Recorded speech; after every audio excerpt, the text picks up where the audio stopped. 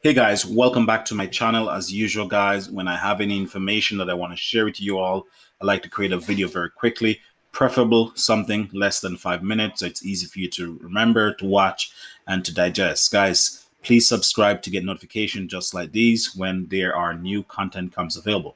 Now, as usual, guys, I'm trading on the market right now, so I will be speaking faster than usual. Now, today I want to give you guys a tip: Nokia.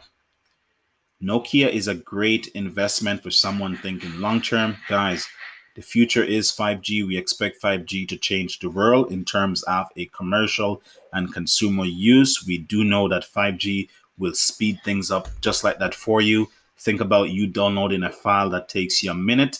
This exact same file will take you 5 to 10 seconds. We know everything in today's world is done by speed, whether it's social media, it's downloading, it's data center, it's cloud space, whatever you want to do, guys. 5G will make a huge difference. Now, I'm reading some news which is very important today. It says Nokia have announced that they are very happy to announce that they launched the world's first commercially available, remember, the world's first commercially available 5G standalone private wireless, guys. So this is a big leap for Nokia. They jump ahead and launch this first. They specifically put on their site that this is not a test scenario. This is a live, confidently working solution that they believe put them ahead of the game. Guys, the stock is now trading just at $4.47. It's been flat for most of the last year, I would say. If you look back in the last 1 year, obviously it's trading just around, between $5 to $2.50.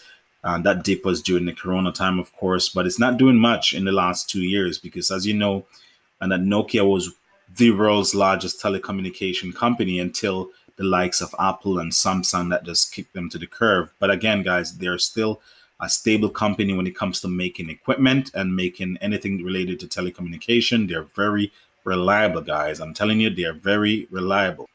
You may not see Nokia in a smartphone or tablet and etc., but make no mistakes, your local providers, which is using for telecommunications, or your cable companies, most of their equipments are still Nokia. For example, anyone that's using fiber equipments, they do make those module cards. So they're still big in the technological space, mostly in Europe. But in terms of anything to function, whether it's a modem, whether it's a fiber card, or anything to do with any kind of node that you have in your networking space, the Nokia is still existing largely. Now, guys, the stock is trading just at $4.45. We can see it at $4.47 today.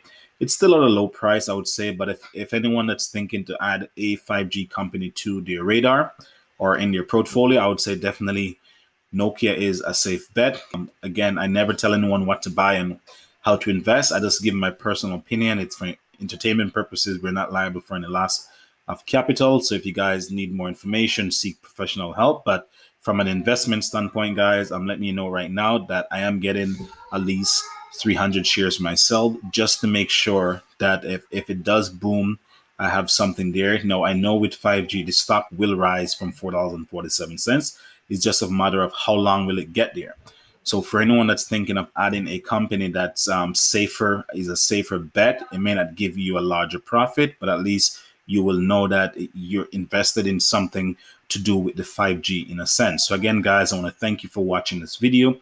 I promise I want to keep it short because I'm currently trading, and I just thought I'll just make a video very quickly to let you guys know what's happening on the market and any news that comes forward. So again, guys, keep tuned, keep subscribing, keep liking, leave a comment. If you have any good 5G stocks that I'm not aware of right now, you can definitely swing it my way. But again, pay attention to Nokia. Also, I know AT&T and T-Mobile as well. They're doing some work in the 5G space to come out in the next month or so. So those are two tickers that you may want to keep your eyes glued to as well. Again, guys, I want to thank you very much, and peace as usual.